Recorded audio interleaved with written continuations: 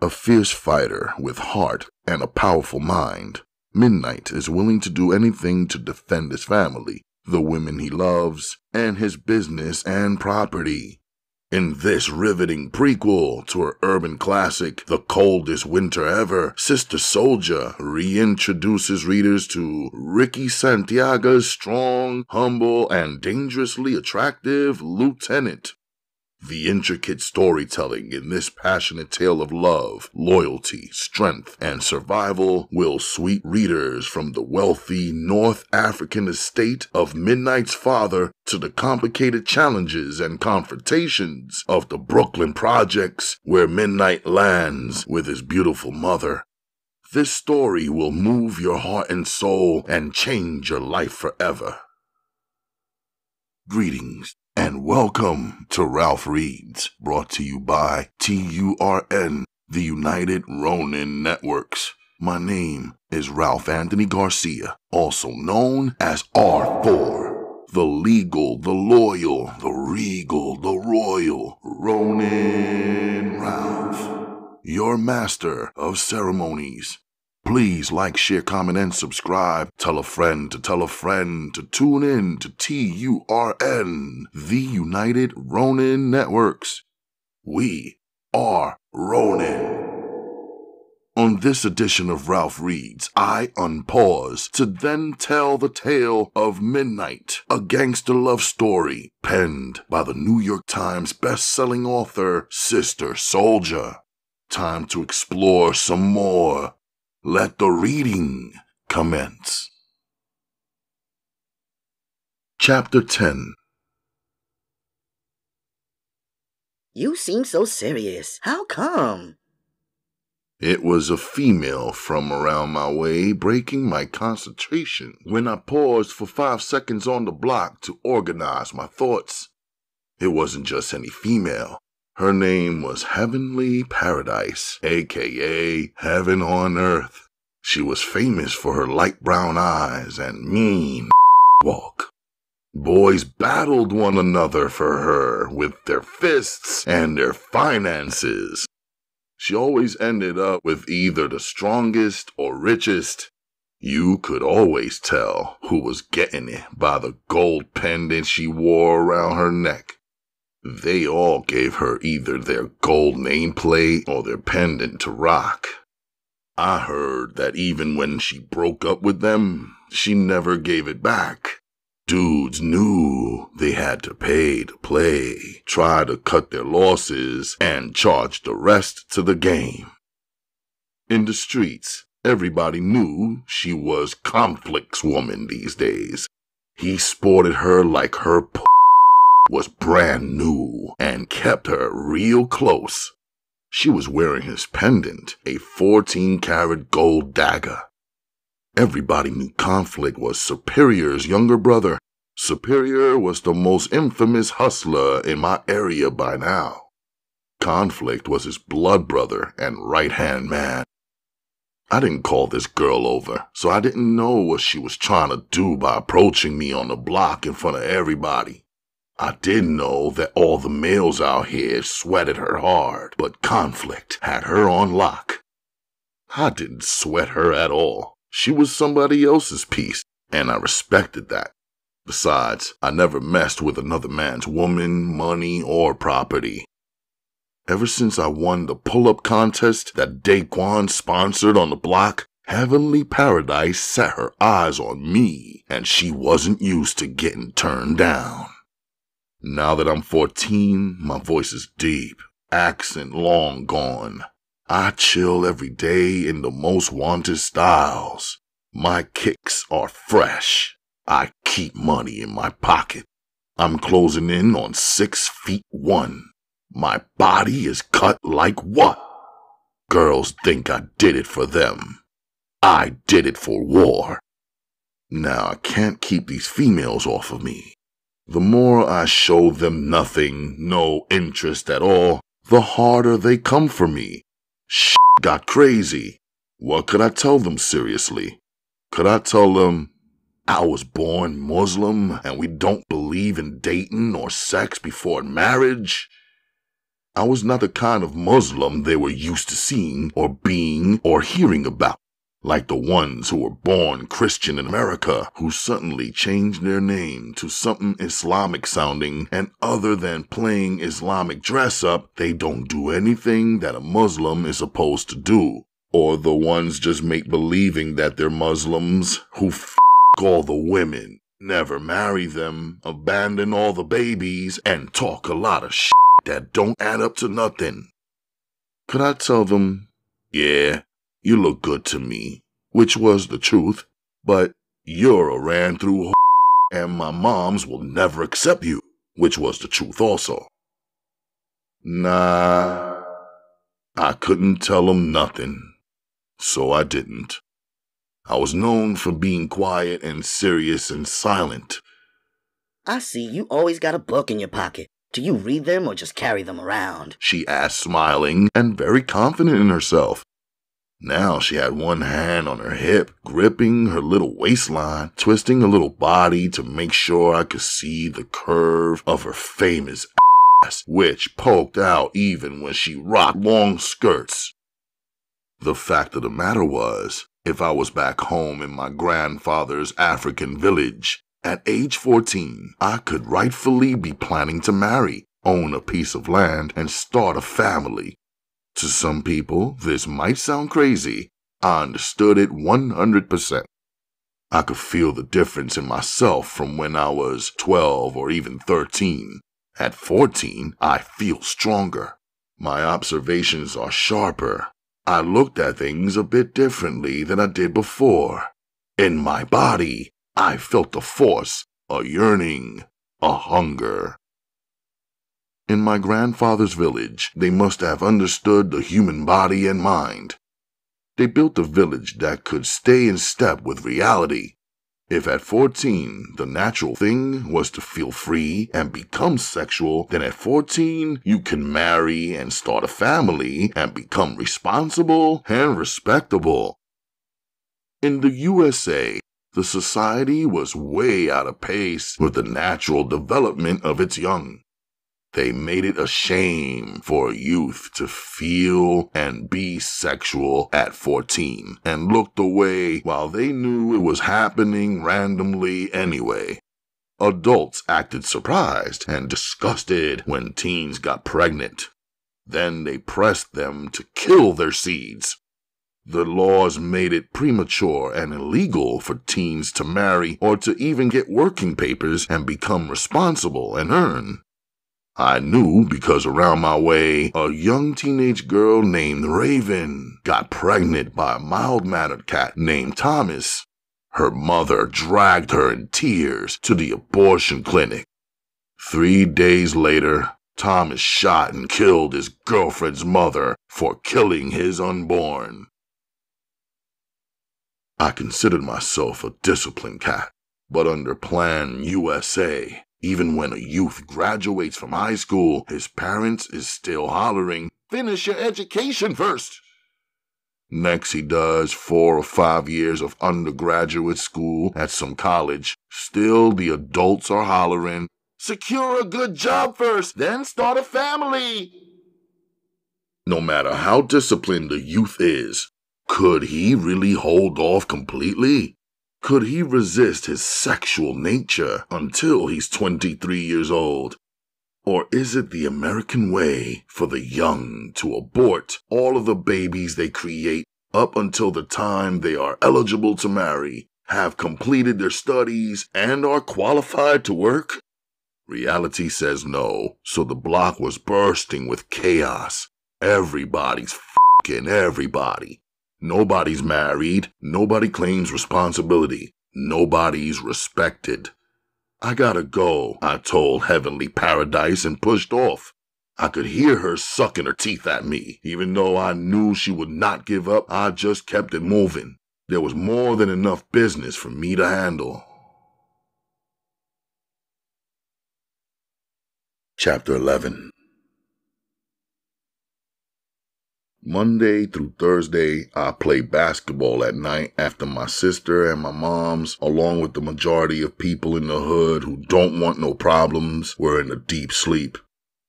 I like the court better when it's empty. Dribbling the ball always releases my tension. Sinking the ball in the hoop makes me feel good about my possibilities. I dreamed of playing basketball blindfolded, getting so familiar with the dimensions of the court and becoming so aware and comfortable that I could just sense the position of the basket and sink the ball all net. I figured once I could start hitting those three-pointers blindfolded, I could do any f***ing thing. But it was just a dream. I'm too smart to close or cover my eyes while I'm out on the Brooklyn streets, even in the neighborhood playground. After a while, there was an old wino cat who started leaning on the fence, watching me play. He used to call me Midnight, since I only played late at night. Every now and then, he'd bring a drinking partner. They'd stand on the side, drink, and talk shit. It wasn't long before the name Midnight stuck to me. One night out, the court was all dark and foggy. Either somebody had busted a street lamp or it just blew out. Since I could barely see anything, I figured this was my chance to test my senses without having to close my eyes. This was the same night I met a young cat who stepped right out of the darkness and started speaking to me. "Peace, God," he hollered out. Right off, I knew he was a 5%er, like Daquan, Superior, Conflict, Heavenly, and a bunch of people living and dying around my way. They believed that the black man is God, so they addressed black boys and men as God, and the black girls and women were called Earth. Some of them claimed to have something to do with Islam, some of them didn't. It didn't matter to me what they said or called themselves. I kept my eyes on them. It doesn't matter what anyone says, just give them a little bit of time and they'll prove who they are and what they really believe by how they're living day to day. Over time, I learned to deal with them like they was just another group of people who were not all the way true or serious. I didn't lock horns with them though. I didn't waste my time trying to knock them. I moved around them and kept my own beliefs, pace, and flow. "Yeah, you nice with it," he added. "You should come play on the team."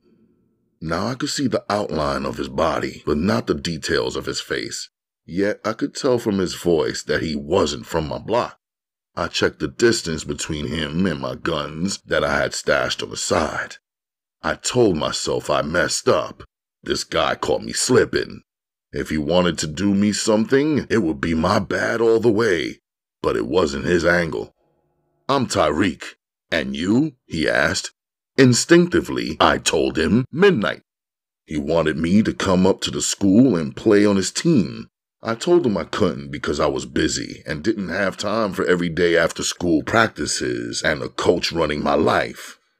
"Nah, God," he said. "This is not the school team. We just rent their court and sometimes their gym, like intramural." I didn't know what intramural meant, so I just stayed quiet. He explained that this was just the best young ballers in Brooklyn competing against one another in a tournament. He said it didn't matter if I wasn't a quote-unquote schoolboy. He gave me the info on the meeting spot, time, and place, and went on his way. I dribbled the ball while I watched him walk away. My side hustles kept me moving in and out of all types of situations.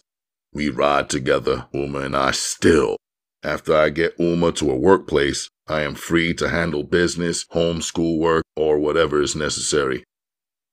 On early Friday and Saturday mornings, I always head to Chinatown, located in Lower Manhattan, where I have a part-time job in a fish market owned by a Chinaman named Joe. I caught the job one day while shopping for fresh fish for my mother to cook. She didn't care how far I had to go to find fresh food that she would feel good about cooking. She often said that the local markets were selling Brooklyn blacks old, expired, and sometimes even rotten food. While searching for a proper fish market, she taught me how to pull the fish gills back and check for the dark red color to be sure that a fish is fresh. A fading pink meant it was not fresh. If the gills were cut out and the fish was cut into pieces or filleted and flaking, it meant it was old fish and the grocer was trying to get over. If the eyeballs of the fish were bloated or expanded in any way or cloudy, this meant the fish was old. Flip it over, my mother would say to me in Arabic. You must check both sides and both fish eyes for freshness. The Chinaman had fish so fresh that some of them were still alive. He'd stick his hand in the huge tank and yank it out. On the scale, the snapper would still be breathing. When I discovered this particular fish shop, I noticed the Chinaman had a picture on the side wall of himself at the helm of a real pretty red 36-foot Raynell fishing boat out on the deep waters of the ocean. I asked him if the boat was his. He pretended not to hear me or understand. They were good at ignoring. I followed up and asked him if he was hiring. He told me the price of my seafood order, accepted my money, and moved right on to his next customer. I was still interested. I had a thing for boats ever since I was accompanied by my father on a business trip in a badass yacht named Ali Salama, cruising across the Red Sea on the invite of a Saudi Arabian prince. In the Sudan, even traveling up the Nile on a felucca was an adventure. It was just the feeling and the freedom that moving across the waters created within me. Besides, the Chinaman had a crazy knife collection. I liked the way he wielded them, slicing the fish so precisely and easily. My father taught me that language should never be the thing that separates one group of people from another. It's easy to pick up a language if you just learn how to listen. He also taught me that people will treat you better when you take time to learn their greetings and customs. Soon enough, I picked up a Chinese language book for a few dollars from a used bookstore. Easily, I learned how to introduce myself in Chinese and, of course, the Chinese word for boat, chuan. I headed back to the fish store the next week, took my time introducing myself in Chinese, and asked if he had work. I did get a smile, but nothing else from the quiet, hard-working Chinaman who seemed to only talk and only understand the language of numbers. I placed my order, paid, and bounced. The following week, I showed up in my flannel work shirt, jeans, and Timbs with my fish scaler in my hand. I told him in English that I would work the first day for free. Somehow, he understood that. I caught the job. Every Friday and Saturday, from 7 a.m. till 3 p.m., I worked doing everything. Unloading fish from the truck, dropping the live ones into tanks, placing fresh and frozen fish on ice, or scaling, then chopping off fish heads and splitting fish bellies open and gutting them. Chinatown for me was an amazing place that sometimes reminded me of my capital city of Khartoum, back home in the Sudan, where my father had an executive business apartment separate from our estate. Chinatown was all about buying and selling any and everything from Chinese herbs to dried out chicken feet and snake tails, snake oil, clothing, jewels, or restaurant equipment. Every inch of space and property was fully used, nothing wasted, including fish eyeballs and fish heads. I observed short and slim Chinamen making a business out of only 2 feet of space. For 10 hours, they would sell whatever they had to offer. A lot of Chinatown was about language and letters and codes. They spoke a different language, used a different system of letters, and sometimes hung up signs and prices that no one else but the Chinese people could read and understand. On the low, they even had separate prices for the Chinese. I watched Cho switch up the numbers when his own kind came around. I wasn't mad at it, though. I thought it was cool, and the same thing any group of people would do for themselves and their people if they had any sense. Cho warmed up to me, I believe, because I always showed up on time, made no excuses, and worked hard at anything he asked me to do. This was how it was supposed to be, I thought to myself. He asked no questions about who gave me permission to work, my age, or schooling. He didn't request working papers or social security numbers or nothing. We just got down to getting what needed to be done. It turned out that he knew a lot more English than he originally let on. He paid me in cash at the end of each day, as if that was all he could be sure of. Maybe I wouldn't show up the next day, or I'd just completely disappear. He paid me a different amount each time. I guessed he was basing it on how he felt about whatever he earned for the day. He never cheated me, so his system worked out fine. I knew that in time he would stop doubting me, and I might even get a crack at chilling in the Atlantic Ocean on his big boat. Eventually, he took me on a tour of the world in Chinatown that existed beneath the dark brown metal doors in a cement ground. These doors, when unlocked, led to a network of basements. Downstairs from Cho's, there were tanks and cages filled with live, long black eels, lobsters, crabs, chickens, pigeons, and even cats. A narrow cement underground pathway connected each business on the block to the other. Once we walked past his underground property, we entered the next man's underground space where he was storing unmarked box merchandise. Cho said, "Stay on my side." He explained that the merchants on this strip had an honor system not to tamper with each other's products and a surefire method of dealing with anyone who violated it. I knew what that meant. I had already peeped the short, bald Chinese strongman, his body built like a rhinoceros. In the thick of the winter, he came around wearing only a t-shirt, as though weather had no effect on him. He entered the shop every Friday, surrounded by his deadly silence, and collected an envelope from Cho. I didn't need to see any more than that to know there was some kind of army behind all of these Asian businesses, and that the businesses were forced to pay out protection money. On the way back through the underground tour, Cho pointed out a cement shower stall located on his property with a high-powered water hose and adjustable shower head.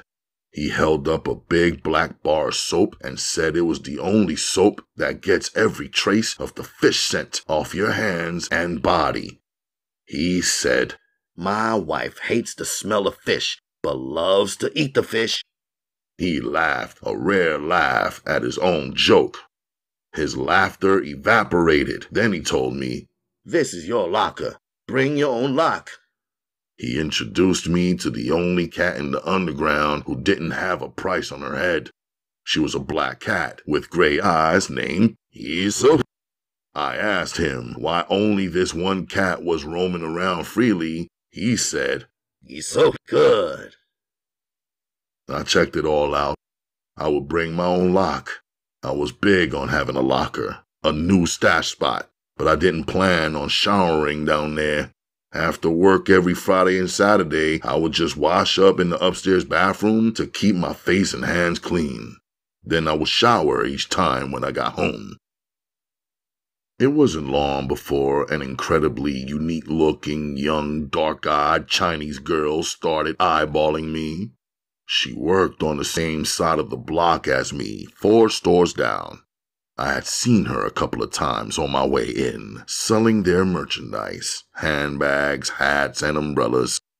She was very pretty, with big, pear-shaped, dark eyes, high cheekbones, and very long, jet black hair. Sometimes she wore it straight and sleek. Other times she wore it thick and wild. She was always fashionable with a crazy original clothing style. The things she wore were completely different from the items they were selling in her store. With the Asians in Chinatown, there was a big difference between the parents and the children. The youth were hip-hop style like us. She rocked Nike sneakers and always had a girl style in colors I'd never seen for sale before.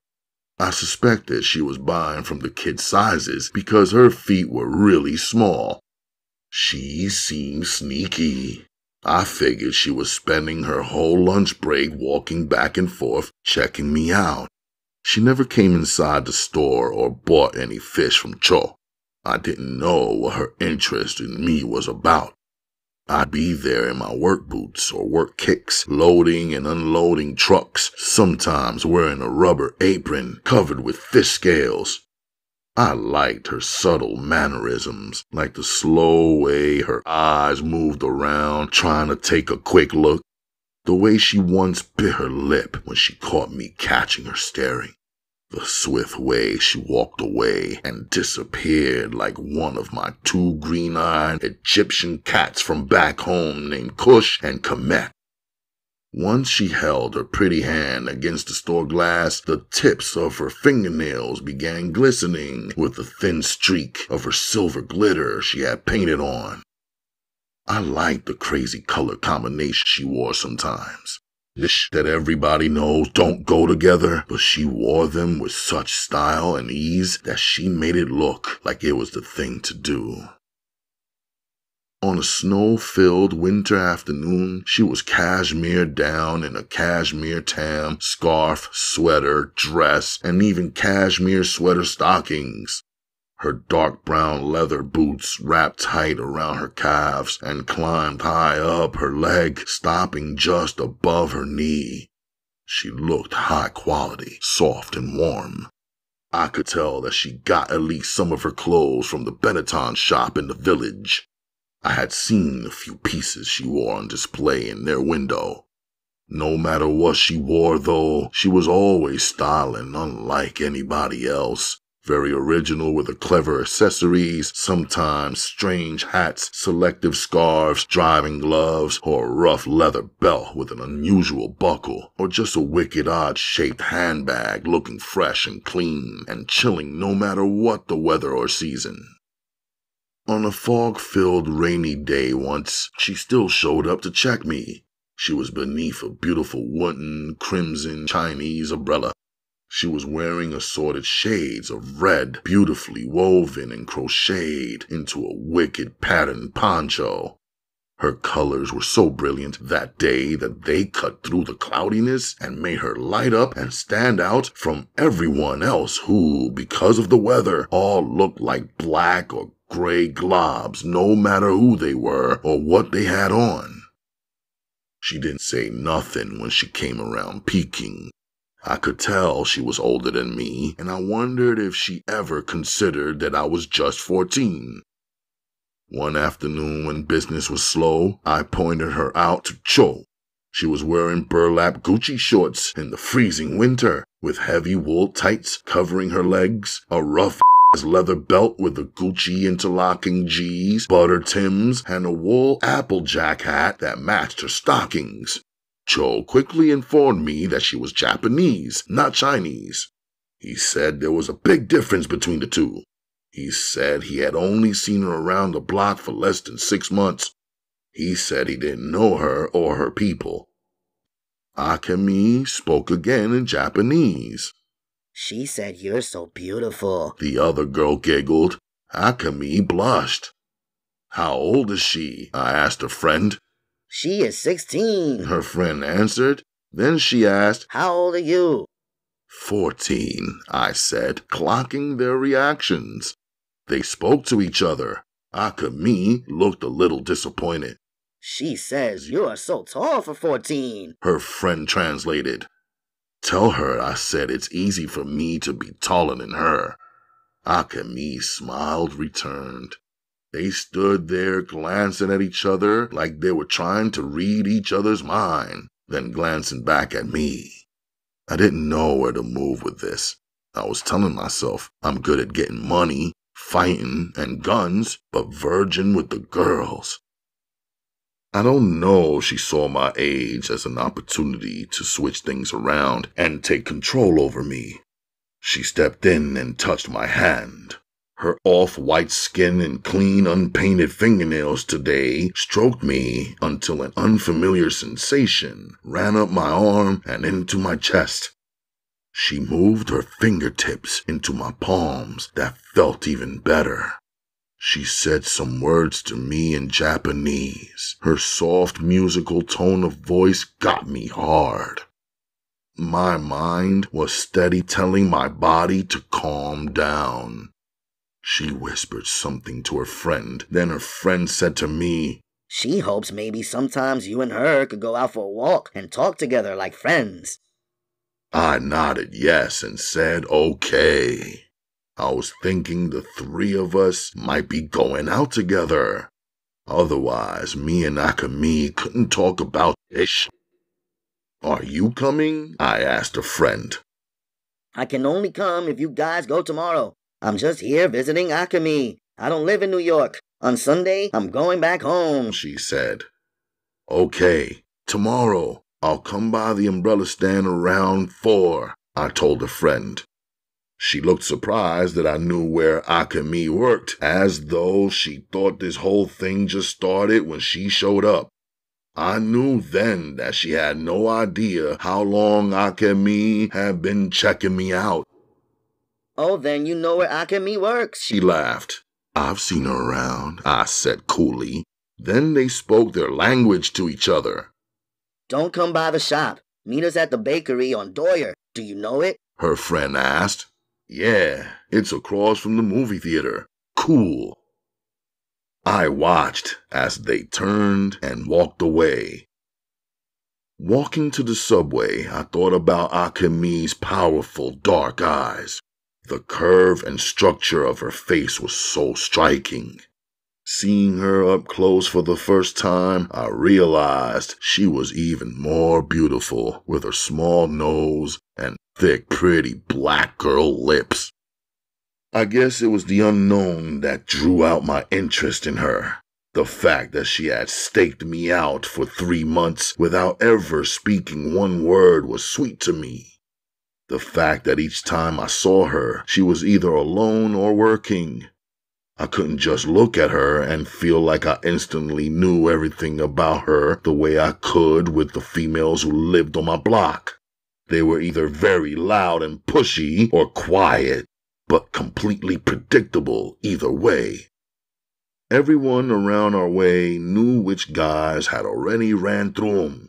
They all had copycat styles, crazy attitudes, and ways of talking. Akemi's style was vibrant and unique, especially compared to some of the very plain-looking Asian females I seen coming and going in Chinatown. After one face-to-face meeting, she already had me feeling like I was on some type of adventure. After replaying our encounter in my head, I realized her friend never asked me my name. That works out better for me, I told myself. Since I've been living here, I discovered that Americans are either too impatient or too stupid to pronounce a name if it isn't common to them, like Bob or Dave or Jack. When my mother first took me up to school to get me registered, the people escorted us to meet my new teachers and classmates. When we got to the right room number, I handed a teacher my registration card. My name was clearly printed across the top of the paper. The teacher looked at it and announced, "Welcome. Please introduce yourself to the class." I told them my full name, my first name, my father's first name, my grandfather's first name, which is customary in my home country. They all started roaring with laughter. One fat boy even spilled out of his chair and onto the floor. One girl, black-skinned like me, started shouting, "Onga bonga!" My mother tapped my shoulder and we both turned and left. At the time, my mother could not speak anything except Arabic. When we got away from the school, she asked me to tell her exactly what happened back there in that classroom without leaving one word out. I told her the short, simple story, which really had nothing to it. On the train, she sat silently for some seconds. Then she said, "America, the land of the fatherless children." We never returned to any public school. My mother said nothing good could come out of a school where praying is forbidden. She had me keep up my studies at home. This included math, science, English, Arabic, and the Quran. At first, I thought I was on a tight at-home study schedule. Over the years, my mother rewarded my discipline by allowing me to freestyle. I read all kinds of books, some from the public library, some purchased at the open mind bookstore. I even used to watch people on the buses and trains reading. I would check the title of the book a person was holding, and if they looked really into it, I would check out that same title for myself. So when anyone in this country asks me my name, I tell them whatever comes to mind. Sometimes it's a short version of one of my 5 true names. Sometimes it's a name that has the same letters as one of my names but all mixed up to spell something else. Sometimes it's a nickname or just a name I want a certain person to call me. At our Brooklyn apartment that evening, I showered and got fresh dressed. My mother had her merchandise wrapped. She and my sister and I all ate dinner together. Afterward, I packed my backpack and left to do the Uma Designs product deliveries. As soon as I finished, I headed straight over to the dojo to meet my mans Amir and Chris. Amir lives in the East New York projects. Chris is from Flatbush and lives in the brownstone. We all the same age. We all first met each other at the dojo on tryout day 7 years back. I was surprised. They was the only boys who showed up with their fathers. I showed up for self. While most students had class once weekly, the 3 of us trained side by side 3 nights a week in ninjutsu. Despite being from completely separate neighborhoods, we became best friends. I think we all chose this martial arts school for similar reasons. It was authentic. Our teacher was actually from Japan, where the art form originated. He taught us things that were important to our survival and didn't feed us a lot of bullshit. I admit it, I admired that sensei was a quiet man, but very deadly. He made it clear to each of us who survived his tryouts that he trained level-headed boys to become killers in the name of self-defense and at the highest level to become ninjas. He told us in his presentation that the difference between a samurai warrior and a ninja is a samurai is trained to carry out orders, while a ninja is trained to think for himself, master flexibility, execute, and finish off his enemy. When I went to join up, there were about 35 kids who showed up and were trying out. After Sensei gave his no-nonsense introduction and the explanation of ninjutsu, some of their mothers grabbed their sons' little hands, rushed out the door, and never returned. He had my full attention when he explained that unlike karate and other martial arts forms, his students did not compete in tournaments. He said fighters who train for tournaments become comfortable with predictable boundaries, limiting rules, particular styles, and planned scenarios. In the streets, he said, there is no courtesy or choreography.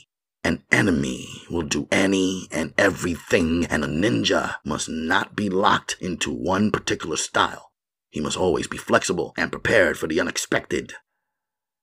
He assured the students who took the training seriously that if we practiced hard and advanced, we would even be afforded the elite opportunity to learn weaponry. He told us to forget about belts. White belts, yellow belts, green belts, orange belts, red belts, black belts, they had no real meaning. When you become a master, the sensei and the student will both know and acknowledge. He said that only a fool would advertise his skills. It is much better to move quietly and be unrecognized by your opponent. Sensei promised we would learn the points on the human body that were easy to attack and difficult to defend. He told us that to finish off your opponent, there were several tidy techniques beyond the barrel of a gun. Sensei's students traveled from throughout the 5 boroughs to get his training. We were all drawn to Asian culture, the weapons, and fighting skills. Up until this point, Chris and Amir, who were always talking about girls, had never mentioned Asian women. I'm sure they would be surprised if I told them I would meet up with 2 Asian girls tomorrow. Usually the 3 of us could speak about anything, but I already knew I would not tell them about Akemi. Deliveries completed. I was walking up the busy Brooklyn block on Friday night, headed for the dojo. I was checking my left side, my right side, and even using the eyes in the back of my head. But I was looking in the wrong direction when Amir leapt out from where he was crouched down in between 2 beat-up old cars. He attacked me. He used the handles from my own backpack to choke me. I ran my moves on him, using an elbow to the head, causing him to loosen his grip. I took advantage and made him fall backward. He broke his fall and charged forward. I was already in my stance, ready for his next attack. This young kid rolled up talking about, "Oh shit! Oh shit!"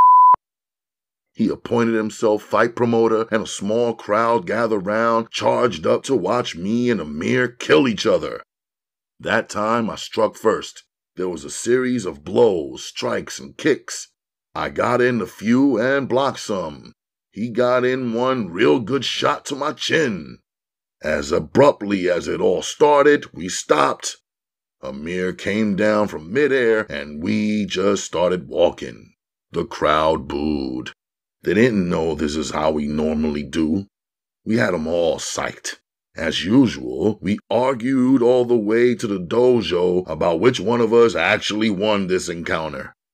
Soon as we reached the place, we saw Chris getting out of the back of his father's car. Friday nights were reserved for beginners, so we stayed out of the way in the dojo. After 7 years of training there, on our nights off, we used it as a meetup spot for us 3, like a community center. Meanwhile, Sensei was patiently instructing a class of beginners.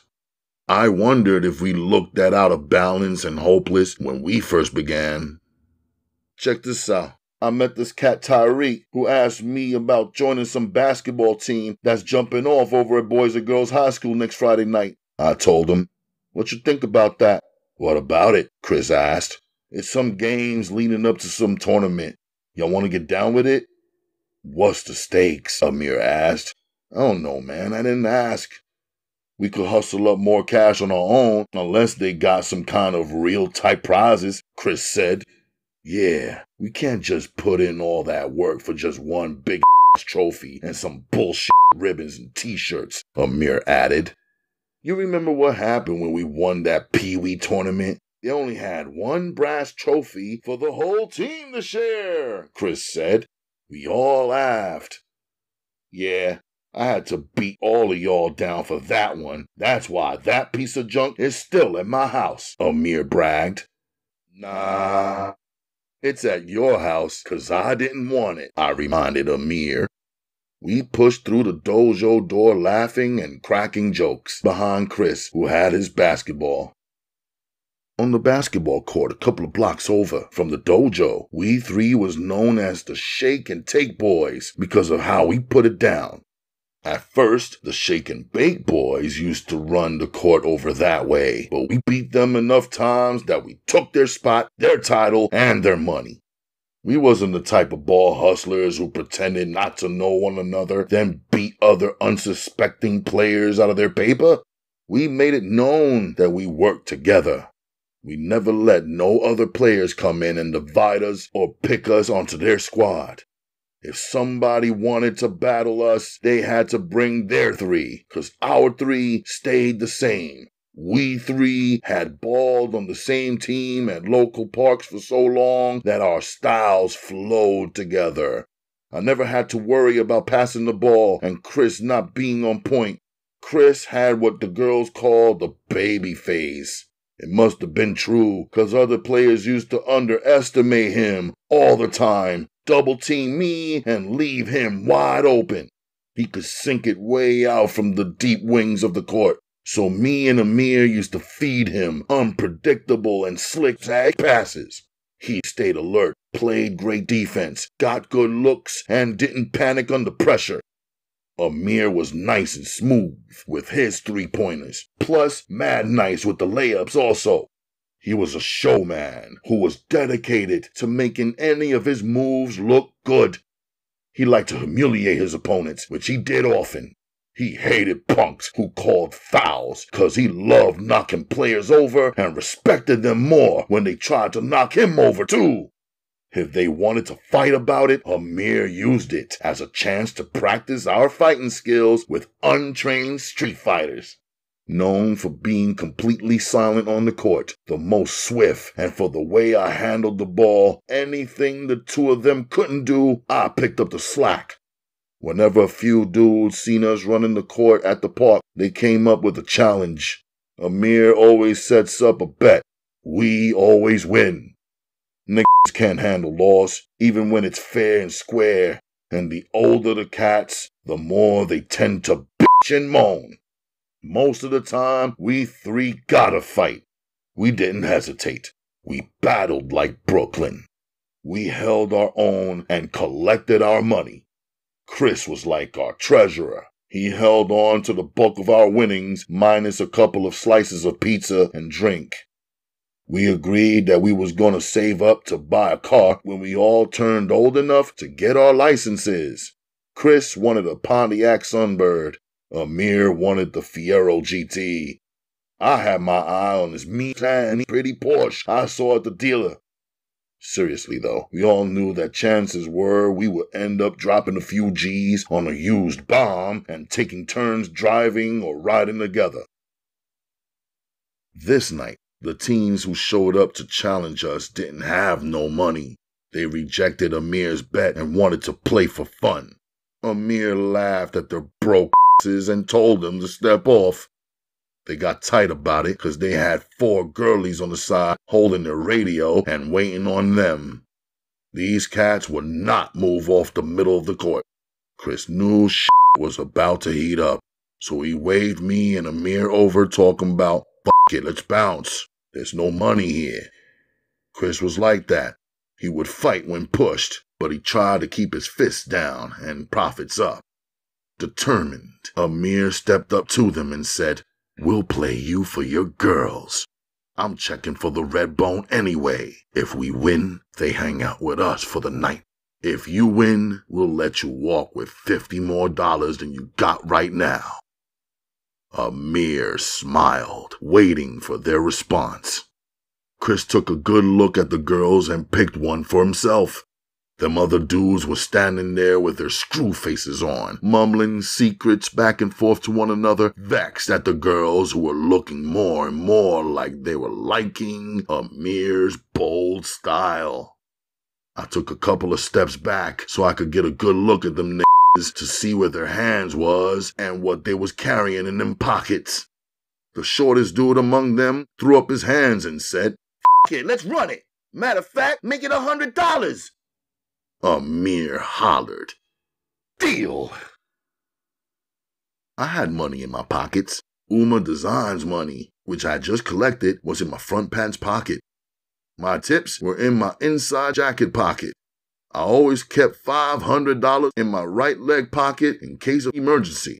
I didn't know if Amir and Chris had enough money on them. I knew Amir was the type who would place a big bet whenever he could pay it off or not. That's how sure he always was. As Amir took the ball back and checked it, the girls turned the volume up on LL Cool J's joint, Rock the Bells. Amir passed me the ball. Soon as I started bouncing the ball, Amir started talking shit to f with their minds. "It's good y'all took the deal. Them girls was gonna leave y'all asses anyway, 'cause y'all ain't got no money." While the kid, checking Amir, let Amir's words take effect on him, I passed the ball back to Amir, who laughed in their faces as he shook them and laid it up. They played hard and sweated a lot, but seemed more focused on their anger than the hoops. Sensei always said, anger cancels good judgment. Soon as one of them reached in for the ball, I made it disappear. They didn't see it again until it was swishing through the net. That night, Chris was the high scorer. Amir was the showman who purposely messed with their minds. They couldn't with us. We ran a full court 3-on-3. In less than 1 hour, we took them down. Curse words hung over their heads like cartoon characters. Steam blew out their ears. The short one threw the ball against the fence way on the other side of the court. Then they made their move.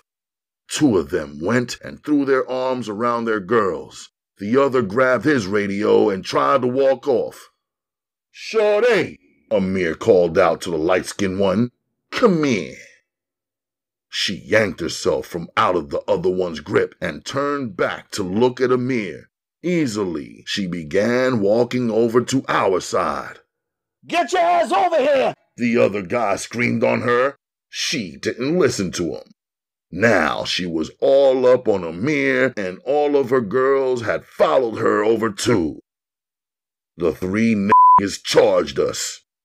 Amir pushed the girls to the side, and we all started brawling on the cement court. The girls started screaming and jumping up and down like excited cheerleaders, their titties bouncing up and their asses pulling them back down to the ground. Them boys got tired before we did. We could have fought all night. We left them on the ground and walked away with the 4 girls. The short motherfucker stood up, holding his head from the pain we put on him. He started hollering about the girl in the blue jacket was his sister. I figured he had to be lying, because what would his sister be doing over here walking away with us? Quickly, I looked in her eyes. She didn't say she wasn't his sister. Matter of fact, she didn't say nothing. "Go back over there," I told her.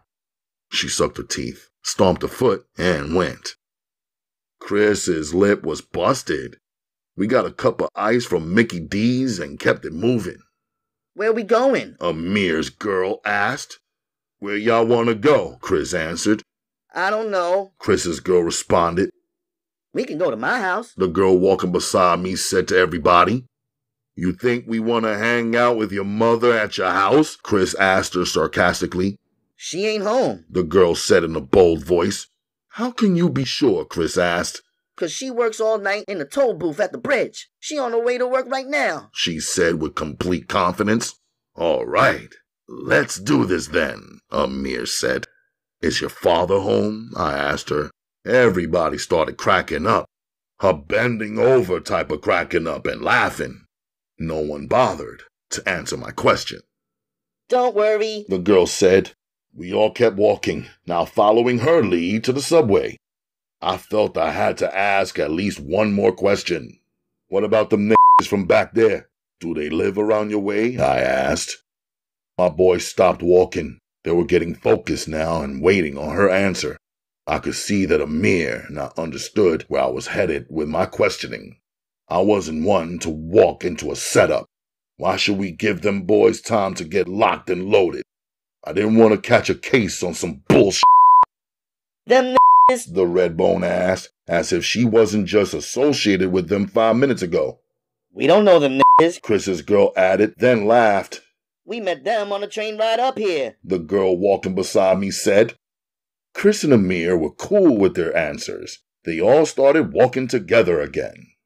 "I gotta work early tomorrow morning. I'll ride over there with y'all, but then I gotta step," I told them. "What about me?" the girl walking beside me asked. "What about you?" I answered her, straight-faced. "Forget it, you ain't right," she said back. On the train ride, me and her didn't say nothing to each other. We elevated to the 4th floor. In the upstairs hallway in front of apartment 4G, she moved her hands in and out of her back pants pockets and then her front pockets, searching for her keys. Chris and his girl and the other 2 was laying up against the wall waiting. I pulled out my 4.5 and handed it to Amir. "Let me let you hold something," I told him. He took it. "Good looking out, brother," he said. All the girls' eyes followed my gun. The one fumbling with her keys started staring into my eyes so hard she was melting my pupils. "Come on, bitch," her girlfriend nudged her jokingly. She found her keys, lost through a hole inside her jacket pocket. As she opened her door, they all pushed inside. She stood holding the door open for me. I turned my back to her and pushed through the metal exit door leading to the stairs. I took the 4 flights down. I left out the side of the building, switched up my path. Chapter 12. The next morning, I was prepared. Saturdays always brought in a heavy flow of customers. Some people realized that fresh seafood is always delivered on Friday. So on Friday, I spent a lot of time unloading and moving boxes and barrels and buckets. And Saturdays, I spent a lot of time scaling, cutting, clipping, and gutting fish. Routinely, on those kinds of days, I covered my head with a bandana. I put on some welding glasses that I used to keep fish scales and particles from flying into my eyes. I had on my work clothes, a raincoat, and an apron on top of that. I'm sure I was looking crazy and exaggerated, but I was quick and thorough at my job. Around 3 o'clock, I washed down my counter. I headed down to the basement. I had brought and stored a change of clothes and some other items in the locker. Since I was going to meet the girls, I was going to take advantage of the convenience of the basement shower stall for the first time. The water was good and hot, but the air underground and the floor was both freezing. I guess Cho never had to worry about anybody trying to live down there since it was more freezing than outside. Fresh, I spotted Akemi even when I was halfway down the block from the bakery.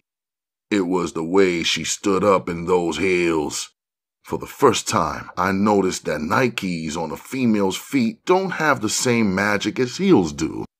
As I came up close, I saw she was wearing a black pleated miniskirt. Her shapely thighs were covered with wool tights that hid her flesh but revealed the curve of her legs. She was wrapped tight in a black butter leather jacket, well tailored to fit her shoulders exactly and ride down the curve of her waistline, hugging her hips gently. Her black leather gloves were tucked inside the belt that held her jacket closed. Her black epi-leather handbag was dangling on the tips of her pretty fingers. "Konnichiwa," I calmly gave them their greeting. Akemi smiled and the other one giggled. Yesterday, we forgot to ask your name," the other girl said. I looked at Akemi, who was looking at me as though her dark eyes could see beyond my face and into my soul. "Midnight," I answered. I figured that was the name to give. I had seen some Chinese movie where every character had a hot-ass name, and I knew a lot of Asian names were rooted in the weather, seasons, and the elements. "Mayonaka," the other girl translated. "Mayonaka," Akemi said, serious-faced, with a curl of smoke swirling around her pretty lips from when her breath mingled with the cold air. Now I understood that "Mayonaka" meant midnight in Japanese. For some reason, the way Akemi pushed out this one word warmed me up like crazy. "Are you too hungry?" I asked them. Her girl translated my question. "No, she's nervous," her friend translated. "Ask her what she's so nervous about. She's the one who wanted to kick it. Tell her I would never hurt her." I was looking directly at Akemi when I spoke my words. She was looking right back at me with those big dark eyes. She didn't seem nervous to me, and I could feel the pull I had on her. Akemi says you look handsome. Tell her to tell me that herself, I responded. The girl gave her my message. Akemi lowered her eyes, then lifted them again slowly and spoke to me in her language. Her voice was soft. The flow of her words sounded like the seductive whispers of Sade on her Diamond Life album. The soft way she spoke, I had to listen carefully and focus on her hard and block out the regular noises of the New York City streets with the buses, taxis, horns, and hordes of people moving in every which direction. A thought came over me real quick. I wanted to take Akemi out, just me and her. The extra girl was helpful, but she had a different feel to her. She interrupted the strong, silent signals moving back and forth between me and Akemi. Ask Akemi if she can hang out with me on her own. The girl looked disappointed, but she translated my question anyway. Akemi answered with a bright smile. What time does she have to be back? I asked a friend. Our aunt and uncle will close the gate to their store at 7 p.m. If she wants to ride back with us, she should be back by then. If it's later than 7 p.m., she has to go straight to Jackson Heights, Queens, where they live. She should be back no later than 10. I'll tell them she went shopping. If she goes past 10:30, it will be a lot of trouble for her, she said. Now I realized that the two of them were related. Then they began talking Japanese to each other. I watched Akemi's mouth moving as well as her facial expressions to gauge her reactions. I could tell she was with it. Okay, I'll go back to the store then. Are you sure you two will be okay? Akemi's cousin asked reluctantly. Everything is cool. She'll be home on time. Don't worry, I told her. Oh, and she's an art student. That's what she likes, her cousin said as she turned to walk away. I knew I could have asked her cousin all those questions about who Akemi is and what she liked. She would give me quick responses in her clear American accent, but I wanted to find out for myself what Akemi was all about. Besides, I was attracted to Akemi's Japanese accent, which sounded so much sweeter in my ear. I figured she knew all about Chinatown and Asian things, and I could tell that she liked me and wanted to get to know me better. So I decided not to stick around there. I would just bring her into my world to see how she reacts and handles that. It was the end of February. The cold air made us move more swiftly. I saw the bright orange, powerful sun overpowering the light blue sky, but throwing its heat to the other side of the world. I could see the cold air lingering around Akemi's lips as she breathed in and out as if she was actually smoking a cigarette. But she wasn't. I slowed down a bit and watched the way she moved. She turned to see what I was doing behind her and smiled when she thought she knew. I picked up my step and she walked behind me from that afternoon into the night. We hopped on the number 6 train from Chinatown to 125th Street in Harlem. From the look on her face, it seemed like everything she saw uptown was brand new. First stop was the record store. I wanted to pick up a couple of joints. The owner of the shop was from South Africa. He had a cool vibe, so whenever I was in the area, I threw some business his way. When we walked in, he was playing music by Miriam Makeba. Akemi seemed to like it. Her head was rocking to the beat. Her little foot was tapping on the floor. Look around, I told her and gestured with my arm. The store owner switched the vibe and threw on Salt and Pepper, the showstopper. When I was ready to go, she had one record in her hand. Here was Eric B. and Rakim, their first joint. Eric B. is president. I flipped the album around in my hand, checking out the cover. Recently, I had heard that hot joint rocking around my way on a tape. The beats were crazy, and the rhymes just reminded me of my Brooklyn block of all the characters, situations, and everyday happenings. I can understand how somebody who never lived around my way might buy this joint to make themselves feel like they was walking in my hood. But then again, really walking through my hood would be a reality check for anybody who didn't live there. I bought her Hot, Cool, and Vicious, the Salt and Pepper album, and paid for everything, and we stepped. I needed a lineup. I took her to a barber shop where I only got a cut 2 or 3 times before. I told her to sit down. She did, but within seconds, she stood right back up. She preferred to look around. She might as well walk around staring at everything, 'cause everybody in the shop was definitely staring at her. As I'm getting my cut, she's watching me watching her through the mirror. Sometimes she would disappear from my sight because I had to hold my head still for the cut. The barber, with his back to her, asked me, "That's you, man?" referring to Akemi. "That's me," I answered. "She's different. She's bad," the barber acknowledged. There was something I had to get used to in this country. Men commenting on the next man's woman. Back home, this was a wrong move. Unheard of. Out here in the U.S., this was common. After he hit me with a fresh cut, the brush, and the talcum powder, I paid and tipped the barber. When I turned around, Akemi was holding a handful of my hair in her palm. "What are you doing?" I asked her, also gesturing with my hands. She just smiled. She opened her purse and dumped my hair inside a small, nicely crafted, embossed tin box she had with her for some reason. She closed the top on the box and dropped it into her purse. She held up her finger as if to say, "Wait 1 minute."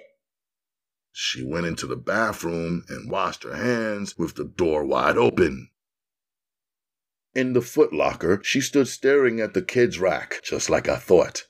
She purchased a kid-sized pair of white Nike Uptowns. I bought some Dunks, too. It was bugged out being with her. There was almost no talking, but a lot of eye contact and signaling. On the streets, she grabbed my hand from behind to stop me from walking farther. She wanted to turn into the Mart, an indoor black version of some of the outdoor flea markets in Chinatown. She walked into each stall one by one, starting with the art stores, which were up front. There were several paintings of and by African Americans for sale. She flipped through each painting quickly, then paused on a particular one. I watched her run her fingers slowly across the surface of one picture, feeling the texture the same way I would imagine a blind person would do. In the jewelry stall, she wanted her ears pierced. She bunched her hair up and held it with her hand so the woman could see her ears clearly. What captured me were her fingers. I noticed how on each of her natural fingernails she had one Japanese letter painted on it in black. Each fingernail glistened as each letter was coated with a layer of clear polish. The woman placed a dot on each of Akemi's ears with a marker. Akemi gave me a glance. I knew she wanted me to hold her hair for her, so I did. It was soft and very long and felt good in my hands. Her face looked even prettier, her profile now not hidden by her hair. I stood looking at her neck. She squinted when the jewelry gun pinched her piercings into place. Her eyes filled up with water, but no tears. I tied her hair up into a slip knot and left it that way. She seemed to like it. She rocked it that way for the rest of the night. In the airbrush booth, she pulled her new Uptowns out of the Foot Locker bag and cracked open the box. She wanted her joints spray painted. She looked through the vendor's art book for a sample of what kind of design she wanted him to put on her sneakers. After a while, she couldn't find one she liked. She pulled out her wallet and laid her cash on the counter. She picked up the airbrush gun to gesture that she wanted to paint them herself. Nah, she can't do that, the cat told me. Take your money. Let her try. She's an artist. She adjusted the nozzles and started painting her own sneakers. The designs she was making had thinner lines than the design samples the guy showed us. She got intricate with it. It took only seconds to see she was real nice with her hands. She used only one color, black. When she was through with one sneaker, the guy was asking me if she wanted a job. When she finished her second sneaker, the next customer was trying to get her to stay and do hers next. Outside, the orange sun was replaced by the white moon. The blue sky gave in to the black night. There were very few stars shining in Harlem, yet there were a few trying to break through. It was clear and cold. The sidewalk vendors lined the whole of 125th Street.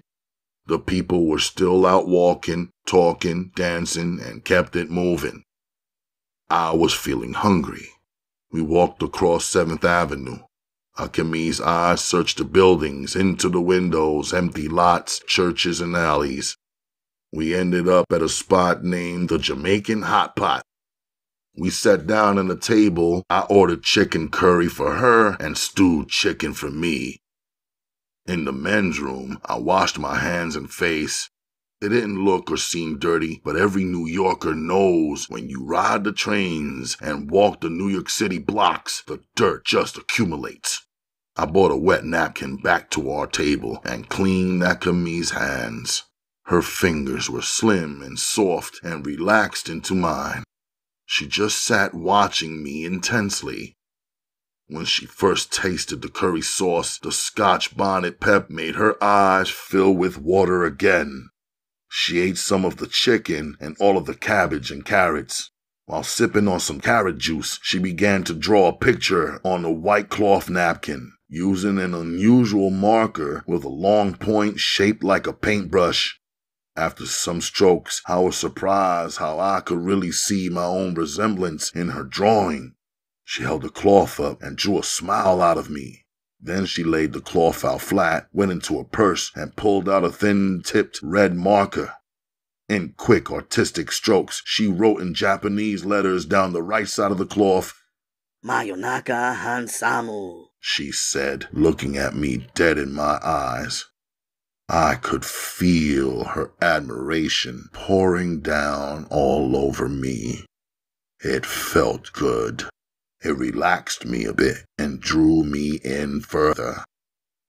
The red Japanese letters against the white napkin looked wicked to me. I wanted to keep the drawing, but she folded the cloth up and put it in her purse. By now, I figured that's where she kept most of her secrets. I paid our bill. Yvonne, the Jamaican owner of the restaurant, gave me the mean look. I gave her an extra tip for the cloth Akemi took. I'll admit, the whole while we were walking back down 7th Avenue, I was thinking about myself. Here it was Saturday night, and for the first time ever, I was on a date for self with a female. I knew it wasn't supposed to be happening, but I made myself feel all right by staying in public places with her, not doing anything I or anyone could consider improper. On 116th Street in Harlem, on the steps of Columbia University, I sat her down. It was a nice spot, especially at night. They kept bright white holiday lights on their maple and oak trees all year round. The bright lights lit up the inside courtyard. Students from all around the country and all around the world and New Yorkers moved back and forth and sideways across the campus from building to building, some of them chilling on top of statues, some of them chilling behind statues, some of them seated to the side on the steps with their books piled up next to them. Others were gripping hot cups of coffee or buying hot cocoa or tea.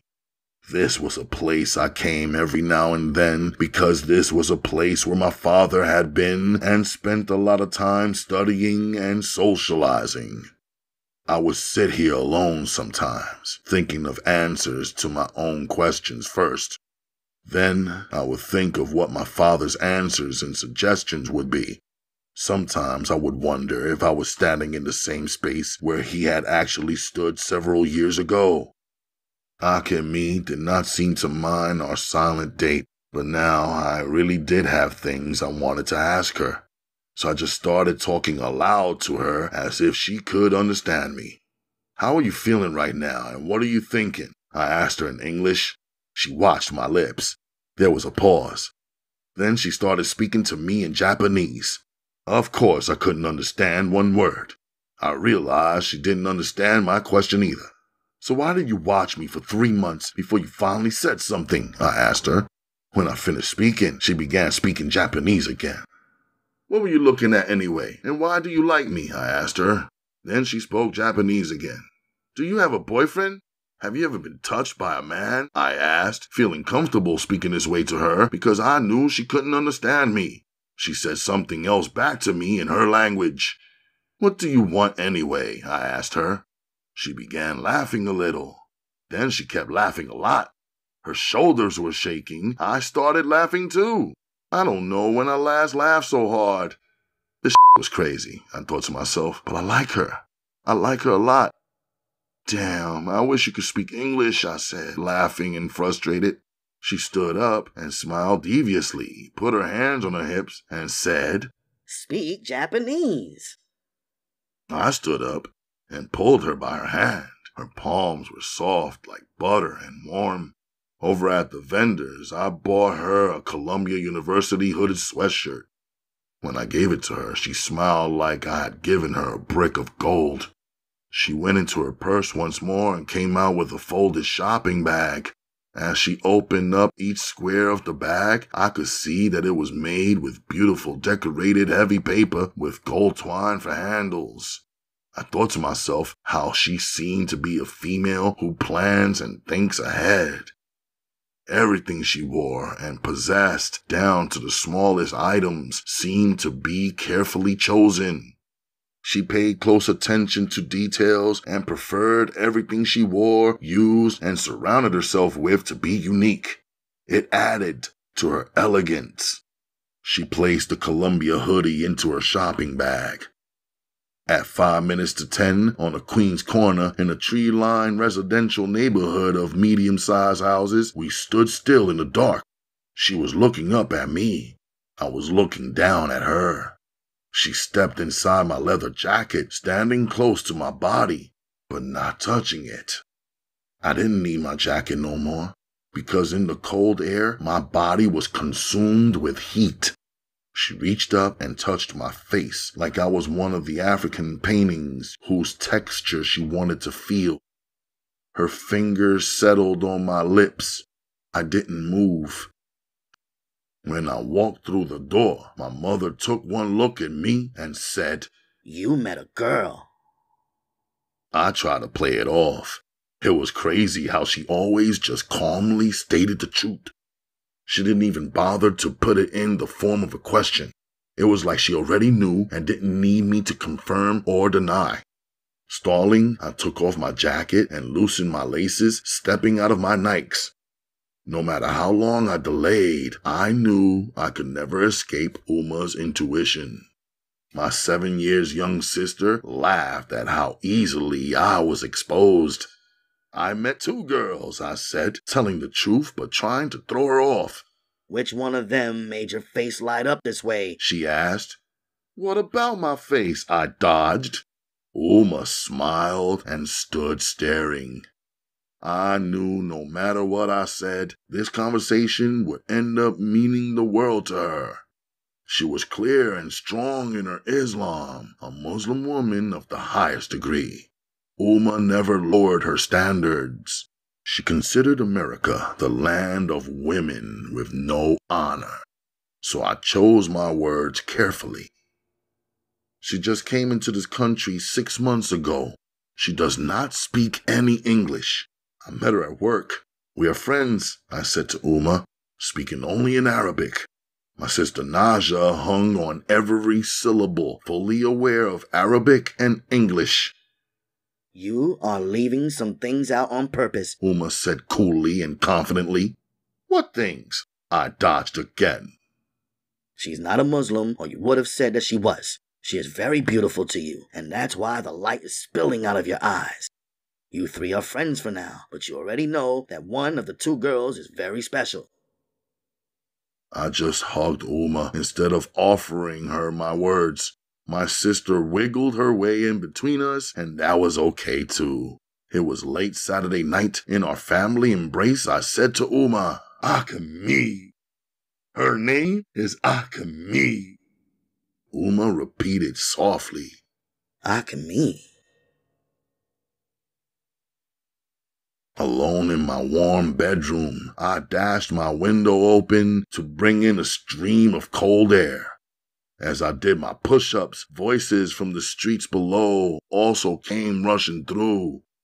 My thoughts spanned from Uma to Akemi, from New York to the Sudan, Islam to the unbelievers.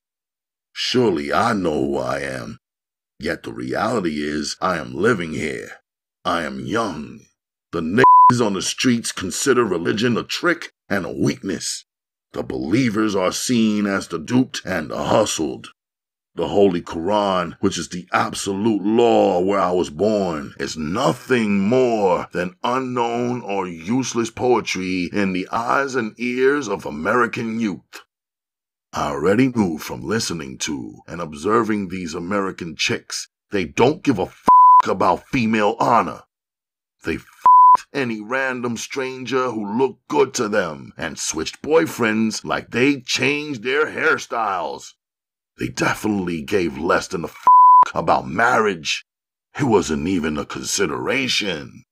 In the Quran, I read an ayat in a surah that said, Allah knows the count on your womb. In Islam, it mattered a lot if a woman laid down for a man, her relationship to him, and under what circumstances. In the Quran, it was forbidden for an unmarried female to lay with an unmarried male and vice versa. In the Quran, every detail was written clear and simple for true believers to follow and limit themselves. On the other hand, here in the United States, a man gets no respect unless he bangs and twists those females out right away. I consoled myself. The difficult position I was in, being from there, living here, remembering and believing, and over the years, seeing nothing outside of my little family that reflected my memories or beliefs. Number 1, ayat is a sentence or line. Number 2, surah is a chapter. Chapter 13. Guns and girls. I keep them separate. Amir showed up to the dojo Monday night with Redbone on his arm. Me and Chris was looking at him sideways because, as a rule, we didn't bring spectators during our training. Even though every now and then there were times when I had no choice but to bring my little sister Naja, I thought, or I should say me and Chris thought, Amir's move was a mistake. First off, since he turned 12, Amir been girl crazy. Me and Chris watched him act like he had fallen in forever love with about 18 different females. The girls were all crazy about him too, so it was cool. But we knew from experience that he shouldn't bring girls who he knew he was gonna break up with to any of our permanent hangouts. He already had a female named Sophia turned stalker on his ass. Wish for her got so serious, even Sensei had to step in. When any one of the three of us did anything wrong, we all got the pressure from Sensei, the same as if we all had done the wrong thing together. Sensei told us in private that it wasn't enough to master the fighting technique. We had to master our desires for women before the women master you. I looked at Amir all wrapped up with Redbone. Long weekend, I joked. Me and Chris both laughed. Our training takes a lot of concentration. Out on the floor, we stretched and worked on katas and rollouts.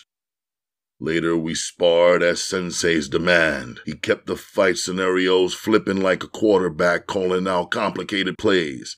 He never allowed us to get used to one sparring partner. I knew I would be out on the floor sparring one opponent. Next thing I knew, I was surrounded by 3 more attackers. For half an hour, I would be in the defending position.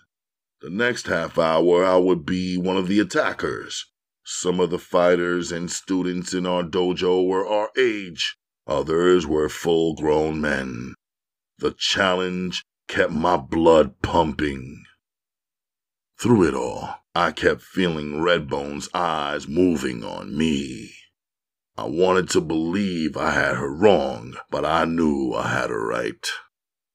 Toward the end of the season, me and Chris sparred each other while Amir and the next student sparred also. When our class finished up, I pulled Amir and Chris to the side. "You got my piece?" I asked Amir. "Nah, but we could go pick it up now," he answered. "Nah, bring it here Wednesday night when you come. But don't bring her," I told him. "She's cool," Amir said nonchalantly about Redbone. "Yeah, she's cool at any place except the dojo, all right?" I asked, but it wasn't really a question. "She wants to get your phone number anyway," Amir said casually. "What?" Chris jumped in before I could even make sense of what Amir was asking me. Then Amir started laughing. "Don't be stupid. She wants your telephone number so she could give it to homegirl from the other night. The 3 of them are used to doing everything together. Anyway, homegirl got a thing for you, for real. She asked me for your number so many times yesterday, I almost f***ed around and gave it to her. I thought about how you be running your life like you some kind of secret agent. Nobody can come to your house or call your crib at certain times and all that bullshit." Him and Chris laughed. "Homegirl is kind of cute though," Chris said. "She got a pretty face and a tight little waist. And thick thighs," Amir added. "I was going to take her at first, but there's something so sexy about Redbone. She had them other 2 beat hands down," Amir joked and bragged. "If I wanted her to know my phone number, I'd have given it to her that same night. Just bring my shit here on Wednesday." "You didn't leave it at her house, did you?" I asked, growing tight about Amir not being on point when all it takes is one little huff. "Come on, man. Stop trying to play me," Amir answered, getting vexed. Chris jumped in to cut up the unusual tension. He always had a way of calming things down whenever he thought it was necessary. "Look, you ain't got to be serious with this girl. Just hang out with her while me and Amir keep the other 2 busy. That's how these girls want it, 3 on 3. Make it easy on us, man." He smiled, tried to get me to lighten up. I looked at the both of them, considering the way they was begging me to get with some girl. All of a sudden, Amir's facial expression changed. He busted out laughing. A complete switch in his mood. "I got you, nigga. You already got a girl. That's what's up." Amir called it out. "You got a girl for the first time, and now she got you open. You just ain't saying shit about her, so now you don't want to f*** with homegirl. I should have figured it out before. That is the type of brother you are." He laughed some more. There was a short pause before he offered some more of his take on the situation. "That's how you do it, man. One at a time, huh?" Amir leaned in and teased, while Redbone, who we told to stay over there, was slowly creeping closer and closer to the area we were standing. "Well, let me tell you something," Amir said to me. "You got 2 eyes, 2 ears, 2 hands, 2 legs, 2 feet, 10 motherfucking fingers, and 10 motherfucking toes." Now Chris was relieved too, and laughing again. I never answered Amir or Chris. My smile at Amir's words just cut through naturally. "See you Wednesday night," I told him. Realistically, I didn't consider Akemi my girl, but in between the hundreds of things I had to do, I found her popping up in my thoughts and remaining there. I planned to see her at the end of the week again when I went back to my weekend job at Cho's on Friday. but now my thoughts of her were turning into an unfamiliar craving. I was feeling like a week was too long. On Wednesday, I made 2 Manhattan Uma Designs deliveries. So afterward, I decided to stop by Akemi's family shop and check her. I was not sure if she even worked on Wednesdays, but I was about to find out. I wanted a chance to see what was up with her family. I got curious why her cousin said for me not to show up there at their family store. I found myself catching feelings for Akemi. I had to be sure she wasn't trying to diss me by keeping me away from her relatives, her job, and her home. As I came up the subway steps onto the sidewalk in Chinatown, I joined the heavy New York crowds of walkers. 1 block down, as I turned the corner, I saw Akemi walking in the crowd headed in my direction. It was a gray day. She was wearing a designer scarf on her head, with the rest of her long hair falling onto her back. The pretty pastel colors made her glow. She had on a cobalt blue patent leather trench coat, trench-style jacket today. It was close-fitting, hugged her shoulders and laid across her breasts, with a belt drawn tight against her small waist. Jeans and another new pair of Nikes with dark blue soles helped her to step lively through the dirty New York streets. She didn't see me approaching and seemed lost somewhere in her own thoughts. I wondered if I walked right past her, would she notice? Tucked underneath her arm, secured in her pit, was a large portfolio. In her other hand was a small purse. It matched her jacket and dangled from her fingers on a short handle. Within seconds, I walked right by her in an uneven crowd of 9 or so people who just happened to be moving in the same direction. I didn't look back. 3 seconds later, she grabbed my wrist. When I turned, she had a penetrating look and a warm, welcoming smile on her face. She pointed to her watch. She gave me the come on sign with her hand. I didn't know where she was going, yet I followed. Back down in the subway, we were on the downtown platform waiting for the trains headed to Brooklyn. This worked out for me. I had almost 2 hours left before I needed to be at the dojo. As the train jerked, she loosened up her jacket and pointed to her t-shirt. It had the words Pratt Institute written across it in bold letters. I didn't know where or what that was. I knew enough to know she was trying to say that that's where she was going. Staring into her dark eyes, I thought about how I had to teach my mother English word by word. It's been years now, and Uma can listen and understand more English than she can actually speak. She still only speaks a few words and sentences in English. I thought to myself that Akemi could probably learn the English language faster than my mother because my mother didn't really care for English. Akemi seemed eager to learn. She definitely was not allowing not knowing the English language to keep her from learning how to travel around the city and go exploring. I touched her hands. Now her fingernails were painted all of the pastel colors of her scarf. She looked me in my eyes. I said hand. I held up my hand and repeated the word hand 1 more time. She caught on easily, smiled, and said, hand. For the rest of the ride, we learned each other this way. Me touching her hand, fingers, arm, hair, ears, eyes, nose, and even lips. Then teaching her the right words to repeat and remember. She would touch me back and recite the right words out loud. I don't know if she was really learning English, but I knew we were learning each other. We got off in downtown Brooklyn. It was crazy how in the winter you could go down in the subway in the light of day and in less than a half an hour walk up into the dark of night. We ended up over on Willoughby Avenue at Pratt Institute. There was a bunch of people there, all in a hurry, young but older than both me and Akemi. I noticed a lot of females dressed in varying styles. It seemed like they'd made up themselves. Some of that shit worked, and some of it looked a fucking mess. As she led her way to her classroom, I stopped right outside the door.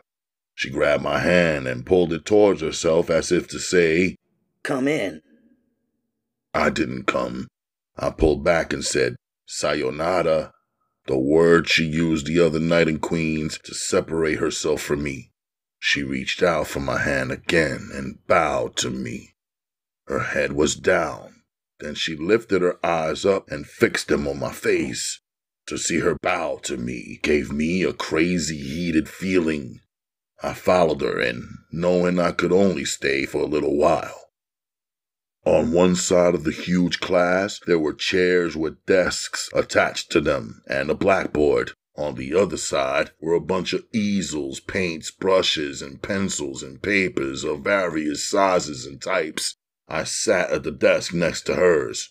At 6 o'clock sharp, a young woman who walked in with the authority of a teacher entered and stood at the front of the class. She talked some. I wasn't really listening to her. Instead, I was inside my head thinking about how I could go to a school like this with grown-up people who minded their business and just showed up to learn. I liked the way the class was taking place in the evening and people seemed like they came because they wanted to and not because they were being forced. I noticed her moving toward me. This slim white woman with brown hair, the teacher. Are you our model for today? She asked. I know I've seen your face before, she said, focusing everyone's attention on me. I didn't know what she was talking about or what she even wanted. I'm just here for a minute. I'm a friend of Akemi's. Matter of fact, I'm about to leave right now. I stood up. Akemi stood up. The teacher faced Akemi. It's okay, Akemi, I understand. He's a friend of yours. We won't undress him then. The class laughed. Akemi didn't. But I'm sure I've seen that face before. It's a fantastic face, not to mention your body.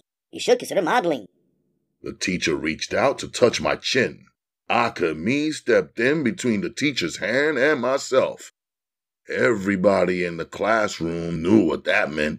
Some of the students laughed. One of the males said, "Ooh," and the teacher moved on. A female rushed through the door, out of breath.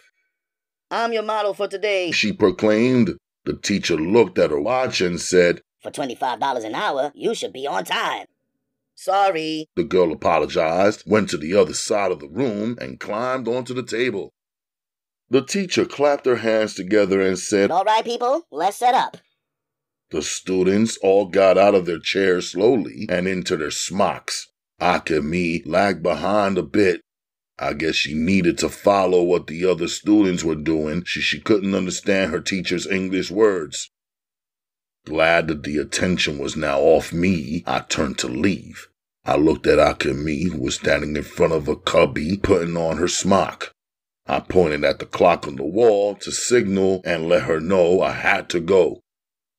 As I started to walk out, the girl model who had rushed in late, standing now on the table, casually pulled off her sweater and revealed her flesh, her neck and shoulders, her bare titties that went from white to pale pink to pink, only to be topped off with purple slim.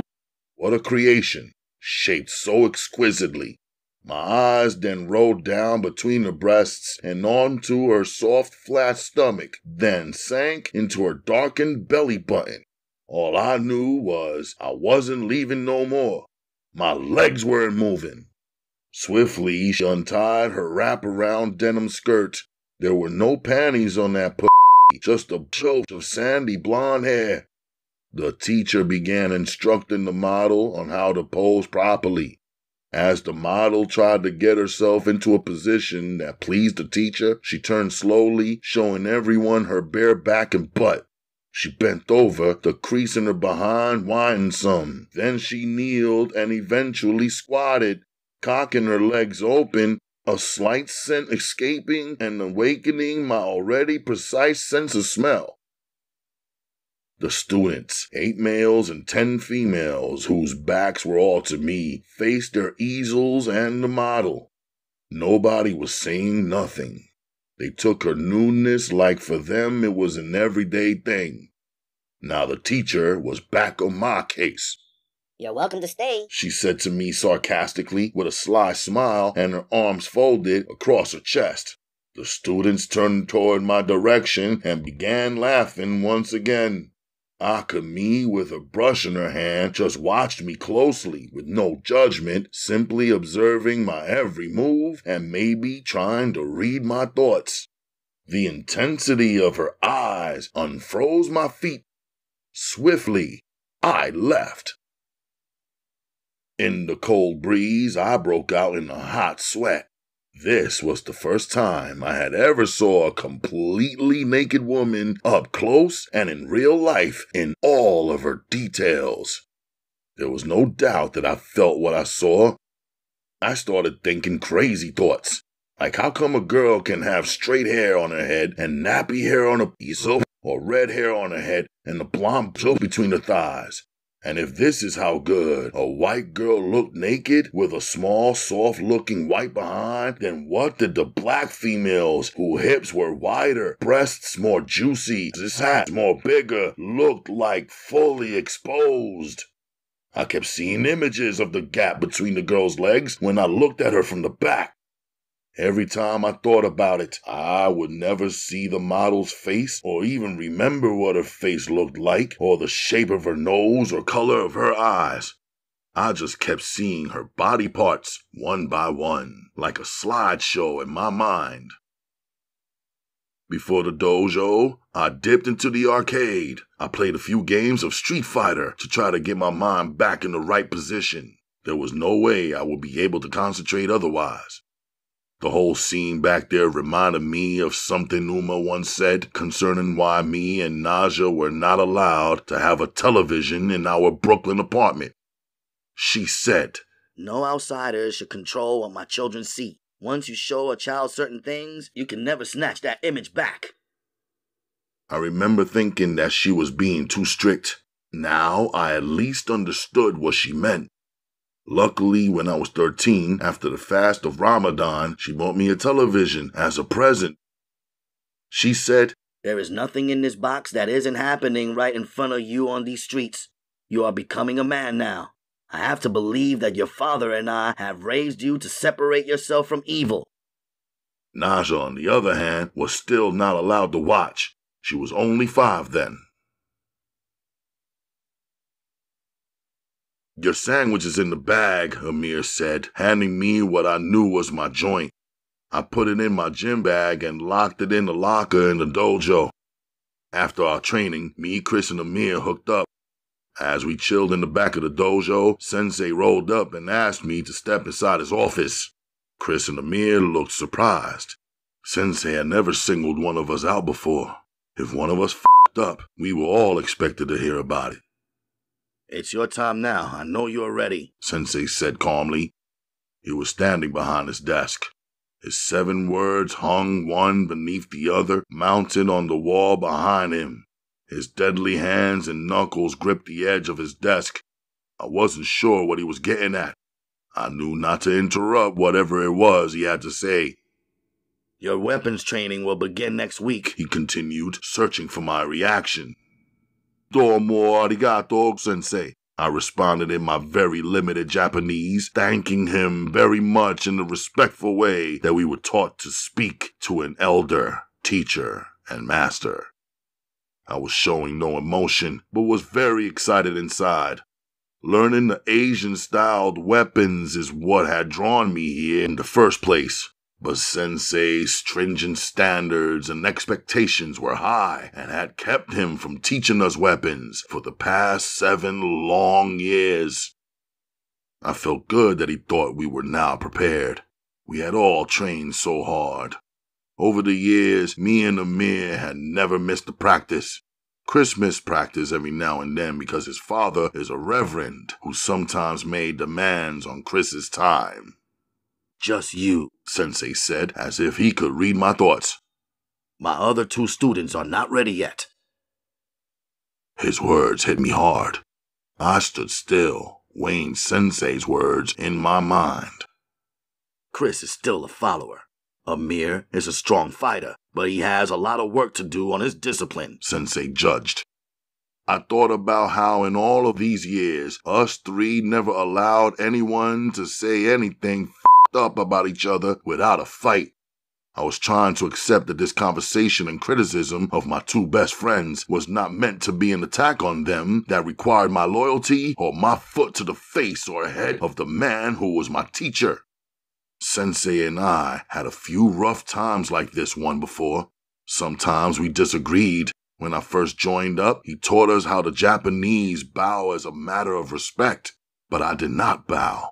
It is against my beliefs.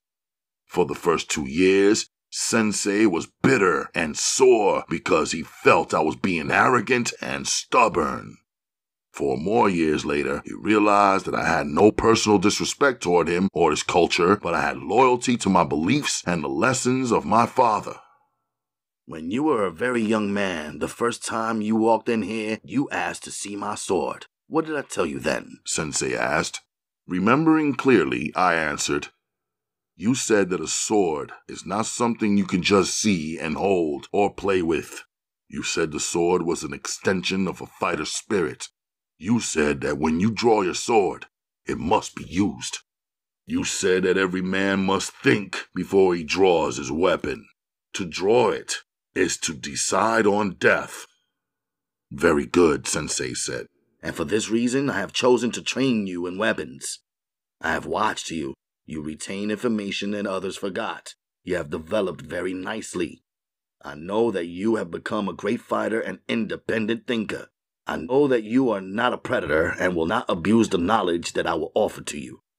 You now show the discipline, the focus, and have the mind to become a great defender and protector of life.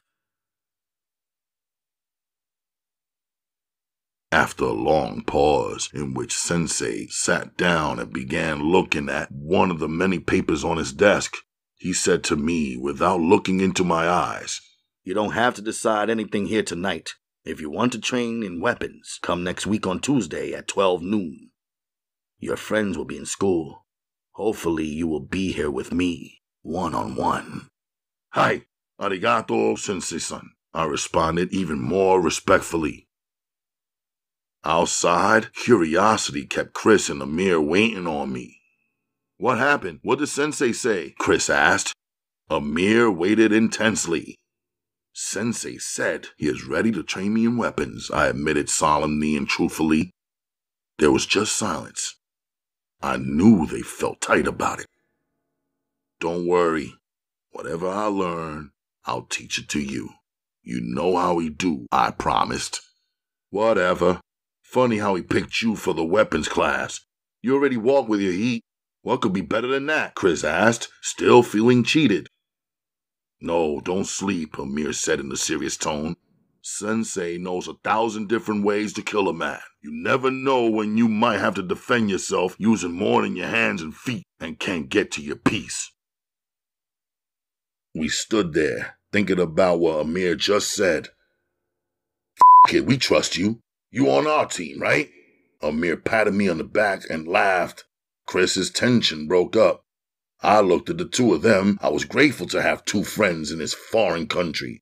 I thought of how my father's American friend and former roommate had left us stranded at the damn airport. I hoped that what we 3 had was something completely different. 10 o'clock that same night, back on my Brooklyn block, the guns were clapping. I moved swiftly to my building, dodging and avoiding, imagining my mother and sister duck down on the floor the way I taught them to do when they hear gunshots. I was certain that my mother had the blinds closed and curtains drawn by this hour. Hopefully, she had on some music and couldn't hear the symphony of bullets. My heart raced as my mind conjured up the image of a stray bullet piercing the innocence and beauty of my Uma or my young sister Naja. I got home and showed my face and my love so they could sleep. 2.5 hours later, I was out on the ball court for self in the thick of the night. This time I saw him coming. I kept my eye on him as I dribbled. You fronted. It was Tyreek, disturbing my peace. I didn't promise you anything, I answered. You could have at least came to check it out, he pushed. It's your thing. Have fun with it, I told him. This is your idea of fun, huh? Playing by yourself, wasting your skills? You talk like you're offering me something more than a game, I told him. Maybe I am, but you gotta step up first. Friday night at 8 p.m. We'll be at the gym again, he said. Friday afternoon, my mind was on finishing up at Cho's. After getting fresh, I planned to walk 4 stores over on this same block to Akemi's job to try and meet her people, introduce myself, and acknowledge my friendship with Akemi. I was uncertain about their beliefs and traditions. When I stepped outside Cho's store, Amir and Redbone were standing right there. I was tight about Amir bringing her to another place I considered a permanent spot. At the same time, I figured if he showed up here at my job, which he only done once before, there must be some kind of emergency. I kept myself open to hear him out and help out however I could. "What's up, man?" I asked him. Hello, how you doing? She answered instead of him. "I don't know about tonight," Amir said. "We was thinking about going to the movies instead of hooping." "Chris too?" I asked, since we were all supposed to meet up at the dojo on Friday nights, as usual, to hustle up a game in the nearby park. "Yeah, we're gonna pick Chris and his girl up and head out." "What you doing up on this side?" I asked him, wondering why he was in Manhattan at 3 on a Friday afternoon when he attended Brooklyn Tech High School in Brooklyn. "I took the day off. Been hanging out up here with her," Amir said with a gleam in his eye. "I was planning to head over to that high school with you and Chris tonight at 8. I found out there might be some business to make it worth our while in the basketball tournament they're having over there," I said to Amir, knowing how serious he was about handling business. I purposely left out the name of the high school so Redbone wouldn't end up showing up there too. "F it then. We can meet up over there for basketball. Afterward, we could hit up the late show on 40 Deuce and meet up with the girls. How'd that sound?" he asked, pressing me to agree. But now I was looking over his shoulder at Akemi, who was walking up the block to see me. Redbone, who was constantly staring into my mug, turned around to see what I was looking at. "Sounds good," I told Amir, agreeing and hoping him and his girl would step off before Akemi stepped up and they got even deeper into my business. But the two of them didn't move. "So we can invite homegirl, right? She really want to see you anyway," Amir smiled. Akemi arrived. She stopped walking and stood about 10 feet away from where we were talking. Despite the normal New York crowds, Redbone was picking up on Akemi's presence. Her eyeballs kept shifting from Akemi to me and back. I didn't acknowledge nothing either way. I wanted her and Amir to leave. "Yeah, no problem." Quickly, I agreed to the homegirl situation to get them out of there. "All right, tonight then at the high school. I'll let Chris know," Amir said. They bounced. I watched them disappear around the corner. Redbone turned to look back as they turned the bend. Akemi had a new haircut. It was now not as long as it usually was, but still more long than short. It was an Egyptian blunt cut with bangs running straight across her forehead and the rest of every strand of her hair cut straight and lying on her back. It looked beautiful and set off her eyes in a whole new way. She had on brown tights that covered her legs, a short brown crushed leather jumper dress with a blouse beneath, and gorgeous leather heels with a strap that wrapped around each ankle. The feeling of knowing she was dressing up for me felt good. The idea that anyone passing by could look at her also didn't. As I approached her, her pretty face went sour. She threw up her hand like she was saying, Stop! She turned to leave, took a few steps, turned back facing me, and threw up her hands as if to say, Wait right here. It was bugged out, but I waited. She came back up the block with a little girl around my sister's age or a little younger. I'm thinking, what up with this? The little girl skipped up to me, struck a mean pose, one arm folded into the other like me and her were enemies. Akemi spoke some Japanese words to the little girl, pushing out each syllable with more passion than usual. The angry little Asian girl, now facing me, translated Akemi's fury. You didn't introduce me to your friends, the little girl said. I looked at her, then at Akemi. Akemi's big pretty eyes curved and then shrank with anger. I paused for a minute and answered. You didn't introduce me to your parents, I told her. The little girl translated. Akemi responded to her. My parents are in Japan. Your friends were standing right here between the two of us, the little girl said with even more attitude than Akemi. Your aunt and uncle and your store are 4 doors down. You never once invited me inside, I told her. The little girl translated. That's different. You and I are young. We have our world. They have their world. The little girl, now with one hand on her hip, said on behalf of Akemi. So what do you want? Do you want to keep our worlds separate? Or do you want to come all the way into mine and me into yours? I asked. The little girl's eyes widened a bit. She seemed surprised by what I was saying. Believe it or not, I was surprised too. When she translated my words to Akemi, there was a long pause. So I spoke instead. You can't have it both ways, I told her. On hearing this translated, Akemi's anger softened. She looked at me, her eyes watery again, the kind of tears that don't fall. Softly now she spoke. The little girl interpreted more calmly. How about tomorrow at closing? You can come by my family shop and meet everyone. Then maybe you and I can go out together once more, the little girl asked in a more relaxed tone. Hai, ashita, I said, which means yes, tomorrow, in Japanese. Akemi bowed, just a slight movement of her head. They both smiled. Akemi grabbed the little girl's hand and they both left.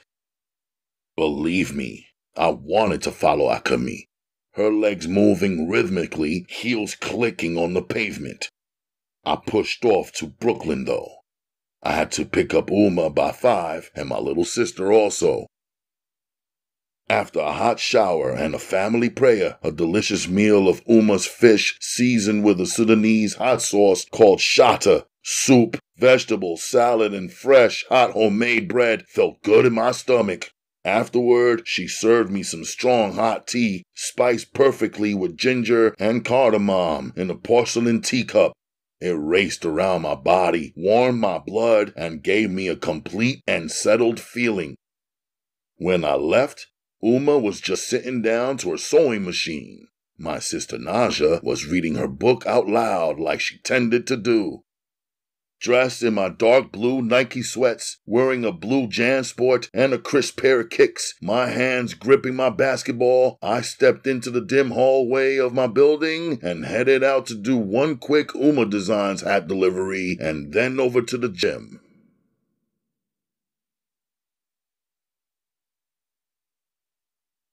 I know, this is annoying. But unfortunately, I got to pause and take a pause because I need you folks to tune in to the next edition of Ralph Reads.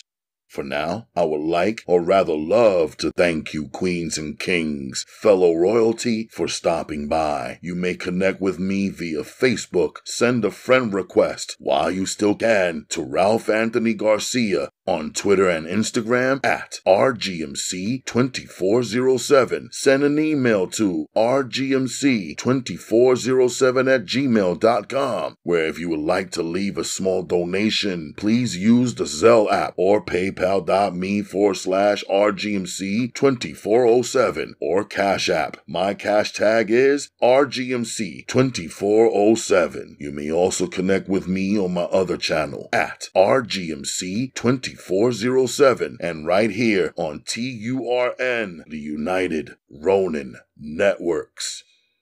We are Ronin. Fellow royalty, pick up a good book, read a good story, and set a good self-read. I appreciate you, and I love you like good food. I will see you folks on the continuation of this Sister Souljah mini-series on Ralph Reads. Stay true to yourself and everyone else.